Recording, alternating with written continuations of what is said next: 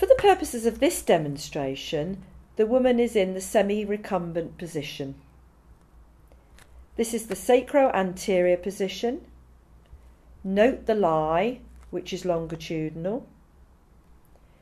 Note how flexed the fetus is. It is in complete flexion. You can see that the presentation is the breech. The denominator is the sacrum.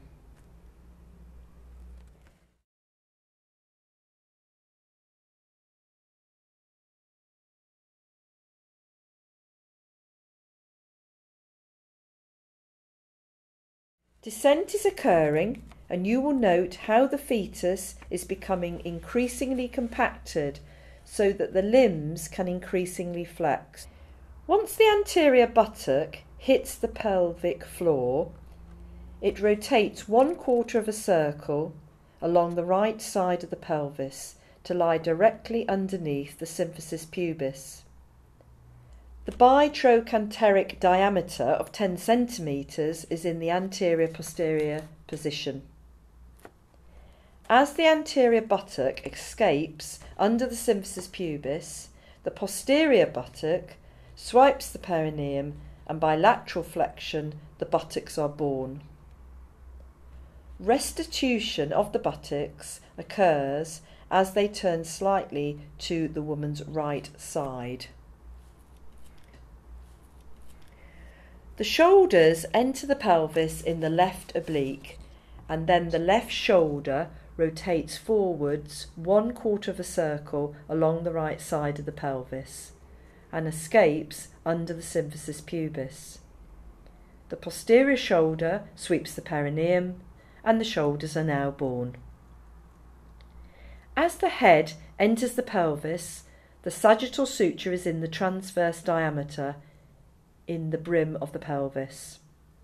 The occiput rotates forward along the left side, and the nape of the neck, the suboccipital region, is on the undersurface of the symphysis pubis.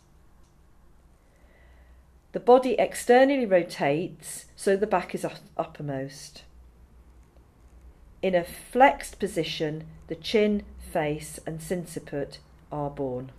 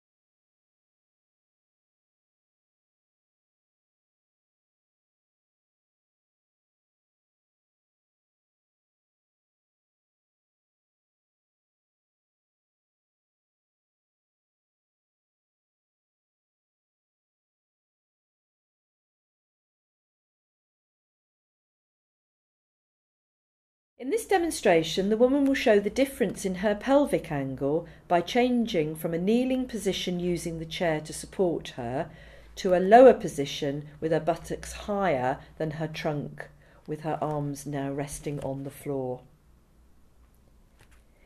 This is now shown using the pelvic model.